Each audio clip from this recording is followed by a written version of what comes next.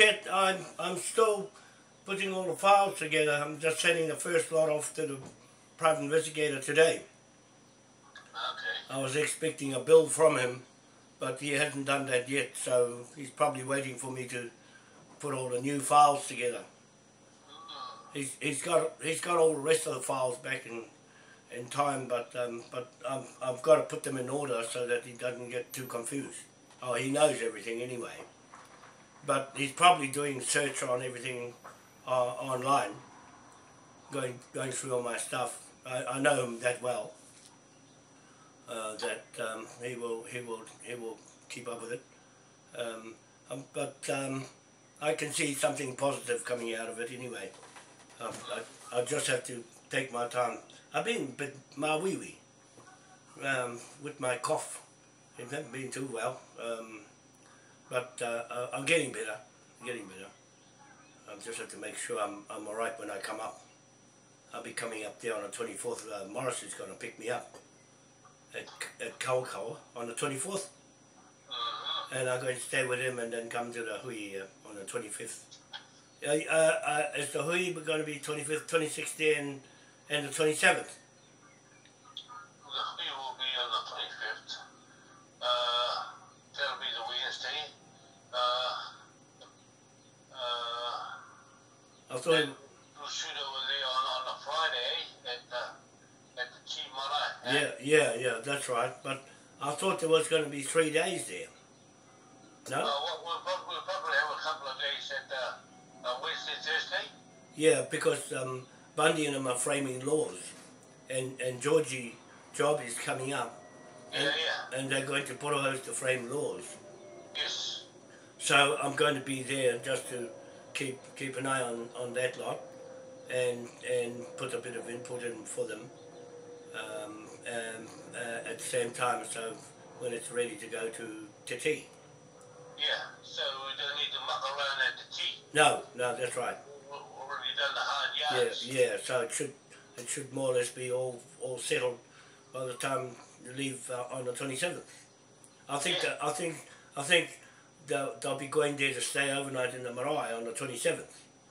Yeah. I think they would. But I hear why that marai's in trouble. It's in trouble for nearly $70,000 in debt.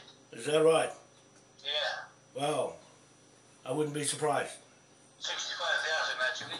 Yeah, I wouldn't be surprised because something's not quite right there.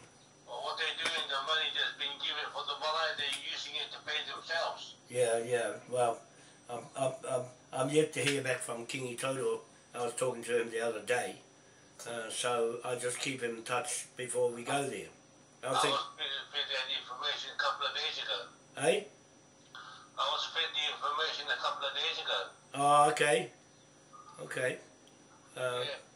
So it'll be interesting what comes out of that lot at Te, because not looking good there at the moment. Actually, there's a hui tribunal there, and I wouldn't mind to go actually. So if Hinefone is not running it, who's running it now? Who's taking? I have no idea. Yeah, that's the problem. When she was there, things were going all right, but now it's gone different. They're in turmoil, that bloody people. Eh? They're in turmoil. Yeah, I know. I've watched it.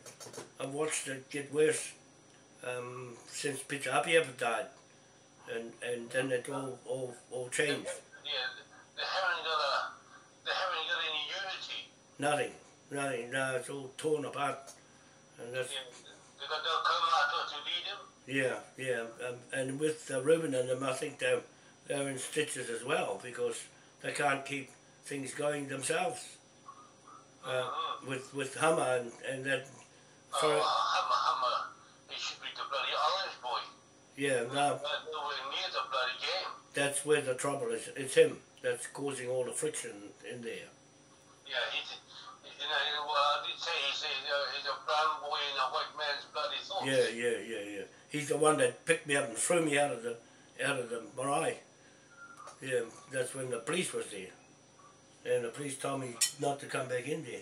That was the time when the Governor General came there. He told me to go outside. As soon as I got past the back door, he threw me outside. I'll never forget that one. That summer. But yeah, there's some things not right over there. I know with Wiremu, he was not too bad, but he came down to the tent that time and with Jim, but they had something going between them, Jim and Wiremu. So there's another thing going on behind my back. And now Jim he's a bit Maui as well. Yes, yeah, because he was coming up to Wawaka. Yeah. I was surprised not to see him. Yeah, no, I think he's he hasn't contacted me at all. Well, he's got asthma trouble and that, but he might be because he's not always in the right mind to travel, and not fit to travel. That's the trouble, I think, at the moment. But anyway, that's that. But on a good note, I think we're doing right. I'm feeling comfortable about things for Cook Street, and I think those people know what's going to happen. But I'm not making big things about it. I'm just going to leave it to the private investigator, and he's quite confident to do it this time. I just didn't have the money to pay him the last time, but I think he knows where I'm at. I'm going to try and get the shares going to get some money from the shares to pay and help to pay. Or you fellas might have a better idea about that, but we'll see. We'll see. I've got to try and raise the funds to pay him. How are we going to do that? Well, that's a burning question because I don't know how much he's going to charge me for the work he's done. He's done a bit of work, but I'm just hoping that I can get the shares going. My new manager, she's doing my website, and to get the shares going. So people have been emailing me wanting to buy shares, but I won't do it because I can't do everything, and I haven't got someone that can do it for me. But this girl, she's doing it now. Take a bit of while to get used to website. So if I can get some shares like that, then I can pay him. Otherwise, raising the money to pay him to get a 2.5 billion deal out of Cook Street. That's what I really thought. If he did it, he'd be paid straight away as soon as I'm sitting in the office. That's how it was going to be. He'll probably be looking at, if it's 2.5 million settlement, he'll probably be looking at $2 million for his services. Well, that's another thing. Again, he knows that's impossible for me to do, but when he reads into how much fraud there is in it, then the value of getting the fraud done is more than what it is with me trying to rake money up to pay him. I really thought they would have gone on it's a fraud to go and do it and then pay himself out of it. It's a proven fraud, but they can't beat me, you see. They lost in the case, they'll lose again, so there's no need for the police to stand on the road this time. They won't. They'll just leave it to how am I going to take that land. You see? I could have gone, I hope your private investigator can see the case has already been run and all he needs to do is to prove it. Yeah. Not prove it. I think he can prove it, but... Yeah. So that's what he's doing now. As soon as I send him the letters that I've got from the police, I put it on Facebook. I put all the stuff on Facebook so that everybody reads it, so no one can hide. So where the police said they had insufficient evidence against me, that means they had nothing. And the fact that when he gets it from, he won't do anything until he gets it from me. He gets instructions from me. So as soon as I just wonder how your evidence might stand up if it's going to be thrown around like that in the open. Well, the opposition might have said, "Oh, we sort of can't defend against that." And so blah blah blah blah. No. No, the thing is, the courts don't like things disclosed. So when I disclose things about somebody, they're not doing any effort to defend themselves because they can't really. They would have done so far, and they should have got lawyers onto me, not the police. They got the police on me instead of going to a lawyer to put the pressure on me. And the lawyers are keeping right away. No lawyers will deal with me now because they know that I'm going to go and get them too. They're all caught up in John Key's fraud. And there's enough going on. John Key stealing $13 million of taxpayers' money and sending to Clinton for terrorist operation. That's big news. But no one's doing anything about it. So I'm taking John Key I took him into this court so that the private investigator can see it is a fraud. So he's getting all the information on that to see if it is a fraud. It's worth his time and his effort to make a case out of it with me to complain, you see.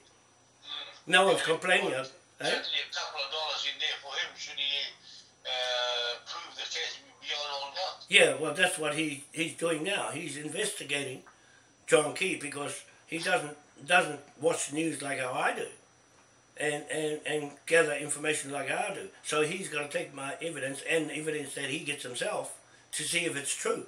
Then he's got a case. He's got me as a complainant, as a paramount chief complaint on these lands that I say doesn't belong to any of them. And he knows already that I'm holding on to the Moriuri title. He's got all that, but the thing was, I didn't have any money to pay him at the time, and now he might look at it differently and think, oh shucks, he's still on it. And you know, I'm giving up on it. I'm not going to walk off from it because there's something in it for him. And if he gets one case done, he's going to get all the cases of all the land from everybody in this country that's got the same complaint. Not only Maori, from anybody. Because that's what he looks at.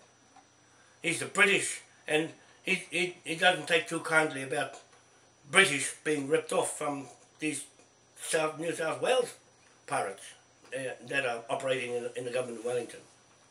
You see, they've got their laws for themselves and their own business, and and the logs. It's another one I'm complaining about. Whose logs are they? See, so he'll find out whose logs they are. See, now those are things that are. These things happen all the time. They just keep going if you don't stop them. Nobody's stopping them. See, so I'm putting a wedge right through it. If I can get one case done, all the rest of them are going to fall behind it, behind Cook Street. And there's no way those owners are going to try and contest this back in court again. See, because the police covered up for those landowners, and they're in real trouble with me when this private investigator finds out that the police was behind it all. They're not supposed to arrest me. That's what my barrister said. They are not supposed to come in here and arrest me. Because they had no proof then, and the court was, in the end, there was no proof. You see? Everything I said was correct, right on. Now, with the paramount chief on top of that, they got no case. Especially Hedewini, he's 90, he can say what he likes in a court. In this, now, because no one has got better evidence than him on these lands, as being from Britain. Yeah, well, Hedewini, his heart and soul is in what he says. Yeah, no, and his name as well. His name came with the king. He might as well say he's our judge. He's our supreme judge in the native court. Him. That's why I put him there to bang his hand. Because the British will listen to him. The British might not listen to me, but they'll listen to him. You see? He can say, well, I'm here. Fix this up to British. You see? So they're watching what's going on here. That's why nothing ever happens to me. I can say what I like. And nobody's going to say anything. That's why I put it online. I always put it online because it's fact. And until somebody says it's not. You see? Everything, the videos are better than words. The videos are better than words because it's what you say. When you say something, Like, oh, I say this, it means a statement. See? And when I accuse Donkey of this, accused a whole lot of them in the Parliament of fraud because one did it and the other ones went with it. They're actually all in it together because they're making money for themselves that people can't see. And they've left this country in $500 billion in debt. $700 billion now in debt. They just keep it in debt all the time so people can't get out. Look after your health, huh? Yeah, I know. I've been trying to. I'm going up to the gym afterwards, but this thing, cough, it's my heart, man. My chest is sore. I want to take my medication today for the first time because that was this morning. I rubbed the wrong on from Coco. I'm trying everything. And I'm stopped eating meats and everything. I'm just eating oranges just now. And that still don't work. I'm just eating orange, bananas, and not even milk. I've gone off the milk, bread, just to see if that fish, it makes no difference. It just makes no difference. Some garlic, huh? I got the garlic too, and that I got the garlic and the ginger. I mixed the ginger with the apple cider and lemon. I got plenty of lemons here off my daughter's tree, and that still don't work. It's still cough. Where's your address? Where you live?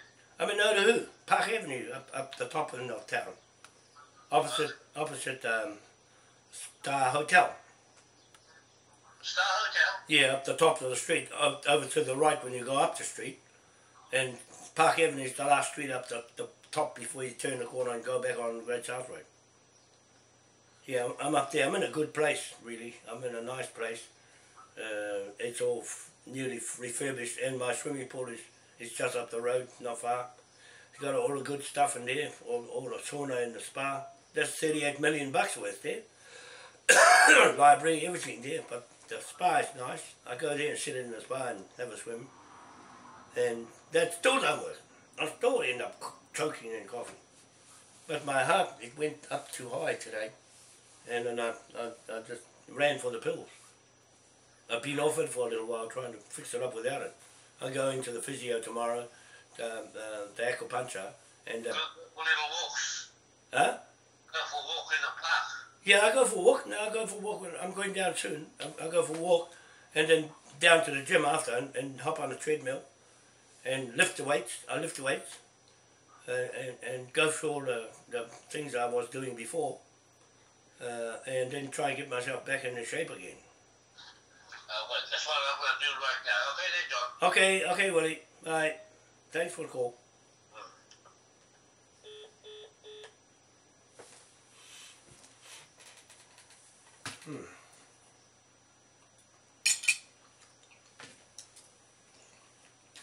Oh, I'll eat oranges. That's my breakfast. Oranges and bananas.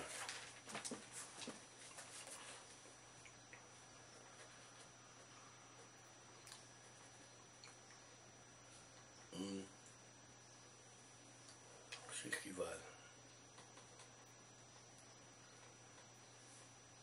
Yeah. Trustees.